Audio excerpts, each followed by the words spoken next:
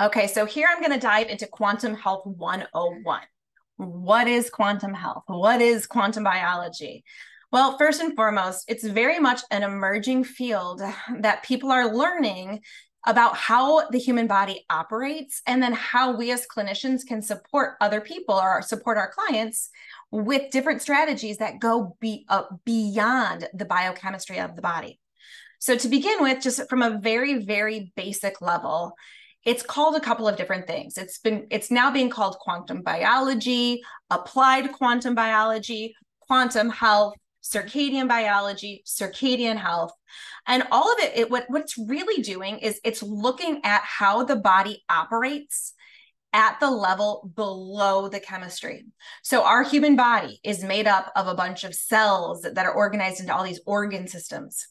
And each one of these cells is made up of a bunch of proteins and organelles and molecules. And each one of these molecules and proteins and organelles, it's composed of atoms. So we're going back to chemistry, high school chemistry, right? They're all made up of different atoms and combinations of atoms.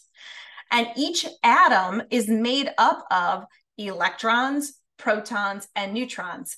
And the electrons interact with photons, which is light.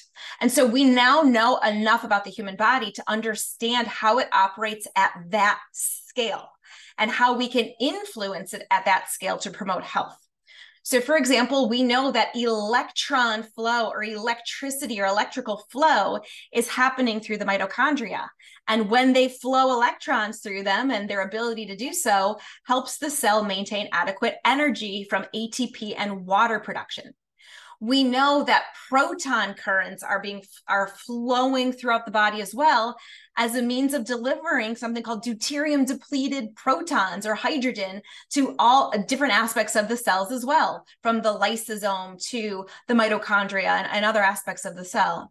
We know that all the electrons in the body are always interacting with light, and they're capturing light, and those light frequencies act as information and also additional energy for those electrons. And we do know that we interact from a higher or more macro perspective with light in general to do something called set the circadian rhythm. So when we have light signals in our environment, they dictate or they tell my body to do certain things. And over the course of human history, humans have always had a period of sunrise, sun elevating, sun leaving, sunset, darkness, sunrise, sun elevating, sun leaving, sunset, darkness. And as that sun changes in the sky, so too do the frequencies and intensities of light. And it turns out that those different blends and frequencies, sometimes we would call them colors of light, turn on and turn off different pathways in the body.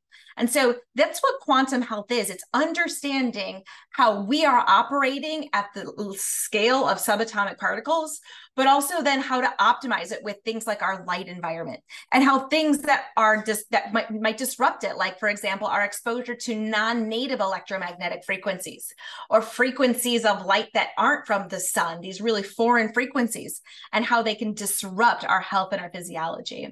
And so really, quantum health is such a cool lens with which to view the body. And I have found it to be the most important foundation with which we have to lay to support human health. Because when we optimize the electron flow and the proton flow and the water in our body, which holds those electrons, and then we also optimize all of the light frequencies and signals that help to tell the body how to operate, it goes a long way into supporting what we would call homeostasis, or the body's ability to return back to its natural state of thriving.